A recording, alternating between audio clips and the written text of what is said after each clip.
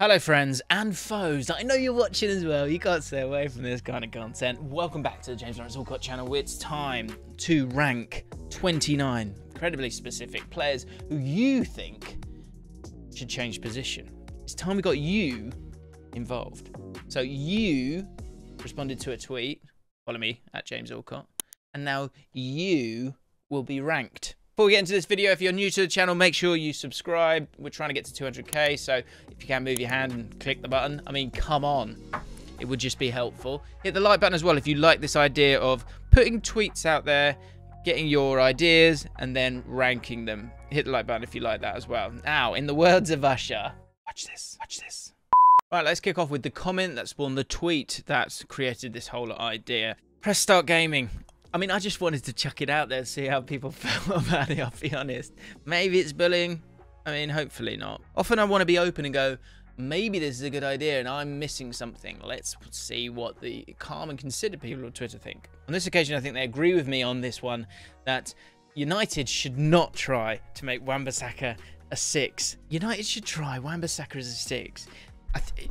This is a crime. You should be ashamed of yourself. Is it a 1 year ban from the channel? 2-week ban from the channel. Okay. Maybe in 2000, I'm thinking Gareth Southgate when he played defensive midfield and just kind of did a job there, then yeah. But for Man United, do you think that's going to solve it? Hey, guys. You know, Wan-Bissaka, you know, he's rubbish at right back. Yeah. Well, he's not rubbish, but he's just not really up at this standard. He's not really good enough technically going forward. Yeah. Pop him in midfield. You know, we've been struggling in midfield a bit, haven't we? Yeah, because we can't seem to get on the ball and retain and control possession. Be progressive. Pop Wan-Bissaka there. Okay, no, we're not going to do that. Who are you? Can you leave the training session, please? Let's stick with Wan-Bissaka with our second one. My boy, Ali Tacticality on Twitter. Go give him a follow. Well, Wan-Bissaka, but this time as a right-sided centre-back in a back three. I think this is the one role he would thrive in at an elite level. Totally agree with that, and I think this is a better one. You know, the ranking for the first one, by the way, 1 out of 10. It's a shocker. 6 out of 10 for this one, because I think this is the one that has been put forward quite often, and it's understandable because it will be kind of a calm level of possession a lot of the time. He's not terrible on the ball, I'm being harsh there, but he's safe with the ball. And if you think of what Carl Walker's done, Ben Davies, I think there's a real option there. His recovery runs would be great. One-on-one defending is great as well. So I think that's something he could do. I'm of the opinion now that to win the Premier League, I don't think you can play 3 at the back. I think you just need so much more going forward, and having 3 at the back. Obviously, you might have 1 and have 2 really progressive centre backs, maybe, but I just think it's a bit of a waste, and I don't expect Ten Hag to trial a back 3 anytime soon. So won't work at Man United, but actually one way, if he went somewhere else, that versatility of being able to do both of those could be really, really useful. Next up, Christopherson. He basically plays there anyway, but always reckoned Dele Alli false 9 up on his own would work. I think Firmino's role 2018. I quite like this one. I've always been confused about Dele Alli and what his position really is. And actually, I think kind of labelling anything is what it is, right? But think of him at Spurs. I remember thinking sort of arriving late in the box at times and making, you know, scoring good headers, good elements of finishing, but on the ball being a 10. I think he struggles as a 10. I think his movement and the positions that he picks up are strong, but I don't think he's that strong on the ball in terms of getting out of trouble and then playing those key passes a lot of the time. The problem you got with Everton is that they're not really going to play a false 9 that often, because I think you need a false 9. You're going to have to dominate the ball a little bit more. But it's an option with Everton, with the lack of money that they've got and the lack, because they spent it on Dele Alli to a point, but also lack of forward options. Now Richarlison's gone at the time of recording. I think that this is a good option, because I think he's got the size as well to be a striker and get involved in that way. He is a bit hybrid, so I like this. 7.5 out of 10. Harry Kane as an 8 would be a joke. Is it a good joke or a bad joke? Let me know in the comments. I think this one's really up for grabs, because weirdly, I wonder about his stamina, and I don't know if that's just because he plays in quite a, to a point, lackadaisical style these days, not pressing all the time, and that's probably down to the style of play that Spurs play as well. In an alternate universe, Harry Kane is at Liverpool scoring 20 goals, assisting 20 goals, because the passing that he obviously has is amazing on the left of a midfield 3, being able to sort of get on the ball, play vertical passes, play, you know, maybe a bit of a Thiago vibe to him. Is he a good enough defender? Again, it's difficult because you don't really see it that often, but I quite like this one. I would never have thought it, so well done to T-Dog. 8.5 out of 10. Josh Davis, Souček as a 9. I get what you're thinking. I'm not totally on board with it. Maybe it's sort of, again, when you think about Moyes, Everton, West Ham, and the sort of, I guess, the synergy in terms of what he's built at both. Maybe it's the kind of Fellaini move. I kind of get what you're saying there. But I think the fact that, yes, he's never going to kind of run the channels. So there's so much you can do with him. And you're probably missing out on the actual stamina that he's got. Because I think it takes him that little bit longer just to move about the pitch. I get it. Has he got the finishing either? Not totally sure. Not sure about this. I'm going to go 6.5 out of 10. Feels a bit more like a go up front and impact the game kind of thing when you're struggling near the end. Sticking with Josh Davis, who's got a real investment in the number 9 role and finding new suitors for it. Who do you support, Josh? Let me know in the comments below, actually. I'll be intrigued to know if that's part of it, if you're just gasping for a number 9 at your club. But he's gone with Marcos Alonso as a number 9. So based on finishing ability alone, I think I quite like this. I think there's goals to be had. I can imagine him kind of being a bit of a Yarmolenko, or maybe like Podolski, if you think of that, like that left foot that Alonso has. I've always been intrigued to see if Alonso could play without that sort of, you know, that touch line there, because I think there's a safety to that. I know it's less space there, but also it means that there's no one coming from that side as well. He has got a great ability to sort of know where to go in terms of the sort of attacking sense of the game, getting in the box, finding opportunities and then taking them. So again, I don't hate this one. Could he do it at Premier League level? Probably not. Probably doesn't have the pace for it maybe. But I like this actually more than Souček. I can't remember what I said for Souček. I'm going to go 6.5 out of 10. 7 out of 10 for Alonso. Nick Levesque, my Canadian Greek brother. Jack Grealish should be Pep's go-to left 8 if Bernardo leaves. I've always liked this idea. I've always loved the idea of Grealish as an 8 because I've seen it. I saw it at Aston Villa when they played QPR at Loftus Road and he absolutely ran the game. I think that's when I completely fell in love with Jack Grealish. Definitely. I think this could really, really work. Again, I mean, obviously there's a tactical side of it, but this is a guy who has played in midfield at different times. Can he offer the same kind of work rate as Bernardo? Don't know.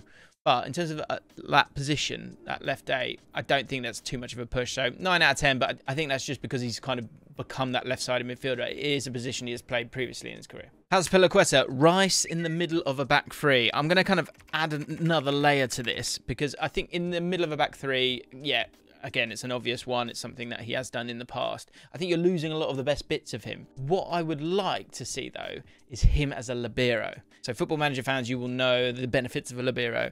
And it's someone who would start in that position of that back 3, but have that ability to come out with the ball and drive with the ball and start attacks. I think the way that teams press now, I wonder if a libero is a really, really difficult thing to sort of implement in modern football these days. But I bloody love to see it. And if anyone's going to be good at it, being able to be sort of press-proof and confident enough to come out with the ball like that, it will be someone like Declan Rice. You do lose, obviously, him being able to do that higher up the pitch from midfield. I wouldn't mind seeing that. So I'm going to give that an 8.5 out of 10 just because it's got me salivating. At NotAltX, Cuti Romero as a box-to-box midfielder. No, no, no. Disaster waiting to happen. Yuck. 3 out of 10. Liam, who's an Everton fan, I've always thought Stones would have been a decent 6. I don't think he could do it at the like top level, you know, England, Man City. But I wonder if this is one where, in time, I think he's too big to be a 6. I know he's stupid. I'm just going on my gut feeling on this. But if you imagine him at Everton in the sort of latter end of his career where he's going to sort of Tom Huddleston it a little bit. Again, I don't think he's got the technical ability of that, but having had the career that he's had, there's a possibility this could work. 8 out of 10. I think I'm being generous there. To be honest, I don't see this happening anytime soon, obviously with Rodri being amazing, but I think it's one where once he gets into his 30s and maybe loses a bit of pace, he might want to step into that role and use that experience that he's gathered. Going to put two together, Trent and Reece James as centre midfielders. Patricia said any of the best right backs in the Prem in midfield. I think, yeah, that is something that we're kind of not seeing weirdly because there's so much benefit from, especially the top teams, having those quality players out wide because that's where the space can be. You can have underlapping runs, overlapping runs. There's just so much to offer. And I think Trent in particular is kind of set that tone in terms of modern football. Reece James, I know for a fact, having seen him at Wigan, is definitely good enough to be a centre midfielder. Trent, I think he's just, the weapons that he has out there are just so impressive that actually as time goes on, I'm thinking it's not worth it as much as I have done previously, but it's always an option for them. The problem you have for Liverpool to ever even experiment with that is that you lose Trent from right back. Same would go for Reece James. So you'd have to have a kind of successor in place to ever see this happen, but no doubt, 10 out of 10, both could play centre midfield. Van Dijk as a target man, Ollie Johnson says. Yeah, I'm sure he could. Do you really need a target man anymore? But I think it probably could work. One for the comments, this one. Could Van Dijk be a quality target man in the Premier League? Could he Mitrovic it? Let me know in the comments below. Harry Mummery, Jacob Ramsey as a false 9 has the finishing ability and would be able to drive the ball forward into the space left for the traditional 9, while being able to spray the ball to Buendia and Coutinho on either side. I like elements of this. I also think Jacob Ramsey as a young lad is going to fill out a little bit, which could be of use of playing as a false 9. Obviously, it's not the be-all and end-all, and I think he's already quite impressive. In terms of the sort of tactical system, I don't think the spraying of the balls is going to happen to Buendia or Coutinho, because I don't think they're going to play that wide. I think it's quite a narrow system, but broadly speaking, don't hate it. Does have good finishing ability. Is able to get the ball and turn. That is the thing that he loves to do, get on the ball and turn. So for a false 9, I think that's a nice little element that he would have. So I like it. 8.5 out of 10. Let's have a stinker. We haven't had one for a while. Il has gone, if we're going rogue, Pulisic at right back. Not even right wing back, right back. Look, the guy gets blown over by a heavy gust of wind. No. I think, look, I guess you've got the stamina there. Does he have that intensity to drive with the ball and create exciting things from that point? Yeah. Would it maybe work if it was a last-ditch thing that you needed to do to sort of, I don't know, second leg of a Champions League final, you need to score 8, so you're going to chuck him as a right back? Maybe, but overall, you're disgusting and you should be ashamed of yourself for tweeting that. Richard Socks, Matip in a midfield role, jinking past defenders into the penalty area. I'm not having this one, I'm afraid. I think he needs that kind of distance and that ability to see what's in front of him and not being surrounded by players to play and make those really aggressive, exciting, praying mantis type runs. But putting him in midfield, first of all, he would just crumble injury-wise. Second of all, I think he'd get found out. I do. So, not for me. I'm going to go with a 3.5 out of 10. No ban, though. Don't need to ban you. Dogs galore, Chris Wood in midfield, work for Joe Linton. I see, look, I get where you're going here. I understand what you're doing. And I wonder if that's something that even Chris Wood would look to do himself. Do you know what I mean? He kind of go, as like they start to bring in another striker, and Chris Wood starts to go, what am I even doing here? He then thinks, how do I save my Newcastle career? And goes, Joe Linton, work for him. But he then goes to Eddie and goes, I've been thinking about my role in the team. Terrible. Maybe I could be a midfielder. Eh? Obviously wouldn't work. 1 out of 10. Imagine him in centre field. Just like, it'd just be like Boris Johnson against Germany in that charity match. I can't comment on that. One person who could be a sort of Joe Linton type, this comes from Sunny C. Nice little shout this from nowhere. Keenan Davis, reimagined as a box-to-box midfielder, could be interesting. You can't get the ball off the lad. He's an absolute unit. This is quite a good shout. I guess the thing is that what you've seen now at Nottingham Forest is how he can be used and how exciting he can be up top. So you wouldn't want to kind of go away from that. But all we're talking about is this a player who could play in a different position? If you think of the attributes that Joe Linton had, the elements that have really worked for him as a box-to-box midfielder, I think the exact same can be applied to Keenan Davis. So I really like this shout. I'm going to give it a 9 out of 10. James at JYFootball22. Dwight McNeil as a left-back, maybe too late in his development now to change him. Always thought playing for Burnley could give him a solid defensive fundamentals to build off. Really, really good shout from James here. I think you're right. If you think of under 21s in the top 5 leagues last season, no one made more tackles than him. So those defensive fundamentals are spot on in terms of what you're saying and what he's had to do with Burnley for a good few years now. If anything, I wonder if his development going forward has been hurt a little bit by being at Burnley. In fact, if he'd been at maybe a championship team where he's able to kind of experiment and try a little bit more, or gone to the Bundesliga, maybe he would actually be better going forward. So I think this is a really good shout, actually. I really, really like it. 9.5 out of 10, especially for a team that dominates the ball as like a left back or a left wing back. I think it could be a really nice shout. Sadman Ahmed, McTominay as a striker, if you actually think about it. So apparently he was a striker in the United Academy. I just makes me feel a bit funny. Thought of McTominay up top. Does score goals at times. Can strike the ball well. Just gives me the ick. 7 out of 10. Michael Dumbbell. Is he bringing the dumb and dumbbell? It's Michael Dumbbell. Firmino in centre midfield. No, he's not. I like this. This is a really good option, and actually I think you might see with Nunez coming through the door, you might see Firmino playing in the number 10 role maybe a little bit more. I think it's something they're going to look to integrate, and so you could see that. I guess him then stepping back that little bit more from there. You've always had the kind of energy and work rate from any Liverpool player, so I like this. 10 out of 10. I think this could easily work for him at any other Premier League club. He could go and be an attacking midfielder easily. I mean, he essentially plays it already for Liverpool at times. Draft S, Tavares on the left or right wing. I know it sounds wild. No, it doesn't. I think, look, defensively, he's been really disappointing and hasn't progressed in the way that I think people would have liked. The thing that he's good at is going forward, so makes sense. 7 out of 10. Semi-season, Odegaard as a false 9. Yeah, I can see it in a sort of Man City lineup. You can imagine him flourishing as a false 9. Does like to drift over to that right-hand side. Could he kind of be fixed in that position? I know false 9, you do get that element of movement, but overall, I think he's someone who wants to roam that little bit more and get on the ball, and so that would need to be ironed out. But yeah, 7 out of 10 as well. Flappy Hansky says, should have tried Mertesacker at striker, Crouch Mark II. That's not him signing off Crouch Mark II. He's saying he would be like Peter Crouch Mark II, the second version of it. This one, yeah, look, I'm going to rank it highly. Apparently he used to take the free kicks at Werder Bremen, and he's scored a couple of lovely ones. Not to mention he's 6'6", so there is that Crouch vibe there.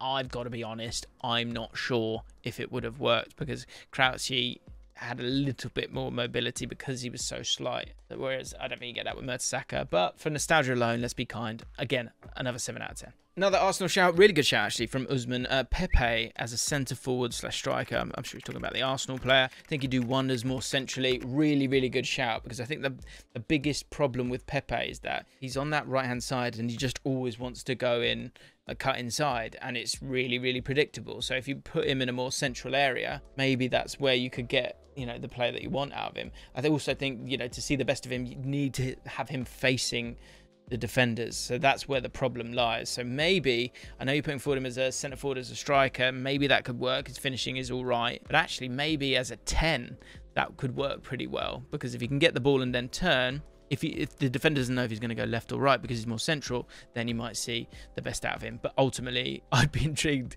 because even in central areas, I think the coaching would be that he'll still go that way, and I think that might be the problem with him for the rest of his career, if I'm honest. At Sam Benny, Fred as a fullback / wing back. I get it. He's got quite a few of the attributes. He's obviously not a slouch. Great engine, defensively strong. I think for a team that presses, that would be great. I think the problem you would have would be going forward. I'm not sure there's maybe enough sort of silk to him, if that makes sense. Like the crossing ability, the vision. I don't think he really has that, and so I'm not sure this one would work for me. So I'm going to go 5 out of 10, because I don't think it's the true waste of the superpowers that he has. Chad Lavallee, Leon Bailey as a 9. Like this one as well, actually quite a lot. I think, look, the problem he's got again with Villa is that narrow system, if they are going to play those two, you know, split striker formation. But again, I guess if you're going to do that, actually, maybe it would work with him there, because he is comfortable out wide, getting on the ball and then making those runs in again. I think if he can stay injury free, this guy is a really, really strong player wherever you put him along the forward line. So yeah, like it. 8 out of 10. And last but not least, this is my pick, but actually Ryan Scott put it forward as well. So Ryan, we are brethren. Because I've been looking at this for a while. If you think about how Jesse Marsch is going to play, Jack Harrison at left back is something that I just think could work so well. I think I said it on the transfer stream yesterday, but I've been thinking for a while. I was chatting through with my boy Kai. He's not my son, he's just a friend. Anyway, Ryan Scott says Jack Harrison at left back. I'm so glad someone else thinks this. Look, if you think of how Pep has like transformed Zinchenko and Delph into those roles, I think those left back and right back positions are a real opportunity for players. And Jack Harrison is someone who's maybe it's, you know, his greatest strength is his crossing ability. To put him there and to allow him to make those deep crosses could really showcase just what is all about, really. You've still got the ability, the stamina, the dribbling ability to get past players as well, but it's not the be all and end all and totally focused on that. And it then allows you to maybe have more forwards in more central areas as well. So love Jack Harrison. And actually, I saw on Twitter that he might have been playing in pre-season games as a left back as well. So watch this space when it comes to Jack Harrison. So that's 28 players. I'm going to put forward one as well. And then after that, I want you guys to get into the comments and put forward players that have stopped playing that should have played in a different position or would play in a different position. Now, I'll go first. David Beckham as a right back. David Beckham would have been an amazing right back. Now, I know it's a really obvious one, but you've got that parallel with him and Trent. I know Liverpool fans and Man United fans don't want those two mixed together because they're rivals, but technically they are very similar in terms of how they cross and their vision and all that stuff. So Beckham as a right back in the modern game would be fantastic. Let me know who you think would be fantastic in a different position in the comments below. If you like this, hit the like button, subscribe to the channel, and I'll see you guys next time.